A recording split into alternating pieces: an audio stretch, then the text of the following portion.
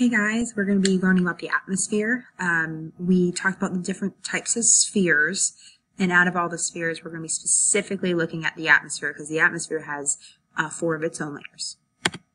So first of all, this is probably a repeat from what the notes from last week, but the atmosphere is made up of a mixture of gases that surround the Earth. It's going to be 95% nitrogen, 21% oxygen, and less than 1% will be argon, carbon dioxide, water vapor, ash from volcanoes, pollution, things like that. So here I like this little pie graph. You can see that most of the atmosphere is actually nitrogen, oxygen, that's how we breathe, carbon dioxide, we breathe that out, argon, and all the others. Very important is air pressure. The atmosphere is held by gravity and it pulls the molecules towards the Earth's surface. So the closer you are to the surface, so the surface would be like what we're standing on. So we are in probably the highest level of air pressure.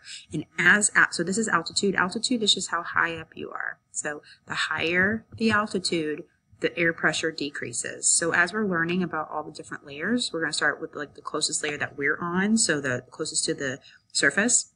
All the molecules, and what I mean by pressure is all the molecules are super close together.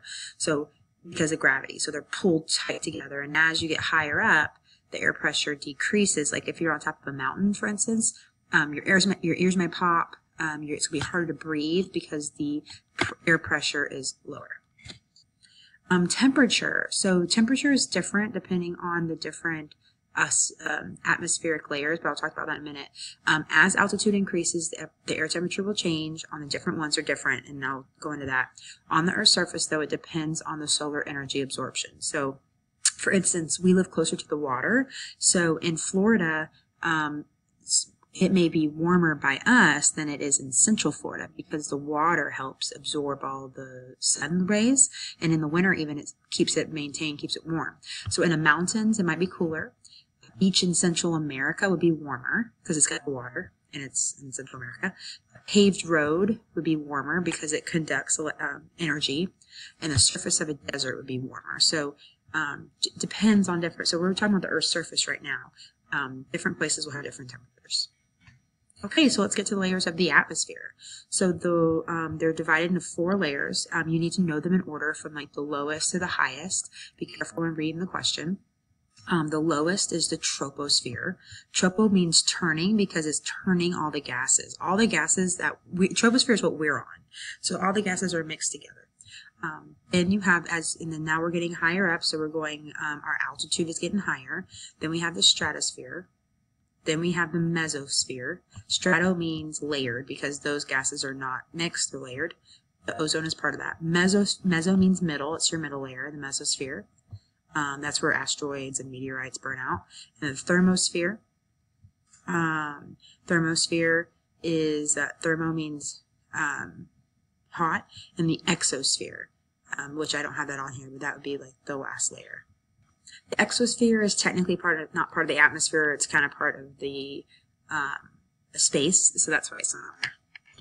Okay, so let's start with the first one. So we're going to go into each one. We're going to start off with troposphere.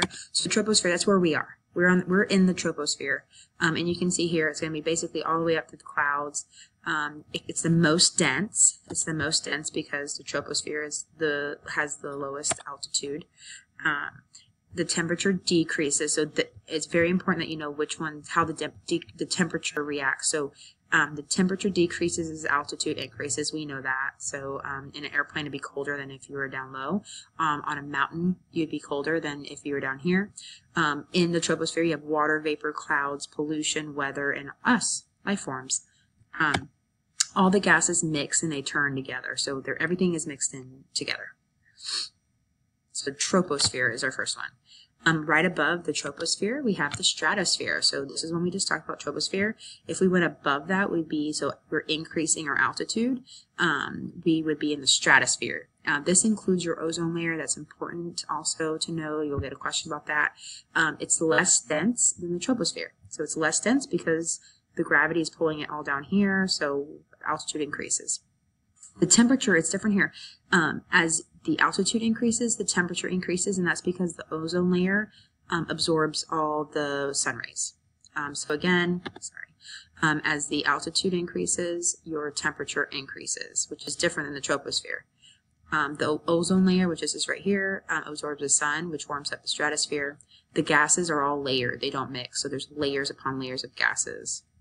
They do not mix. Then you have the mesosphere. The mesosphere means, meso means metal. It's on the metal. This one, as the temperature will decrease as altitude increases. So as you go up, it's going to get colder. Again, very important that you know the difference. You're going to have a question where you have to know how the temperatures react with altitude. It's less dense than the stratosphere, right? Because we're getting more, our altitude's going up. So dense, less dense, even less dense.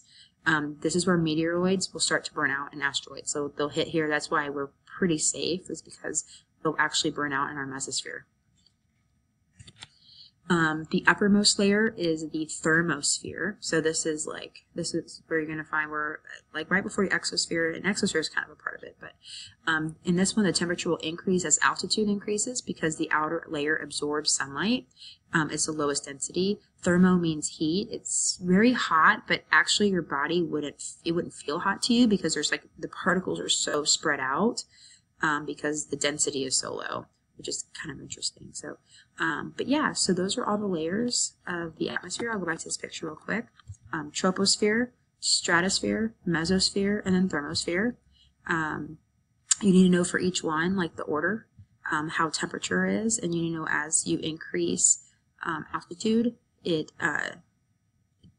as you increase altitude, it decreases density. So this is like the most dense, and this would be the least dense. Troposphere, stratosphere, mesosphere, and thermosphere. Okay, that's all.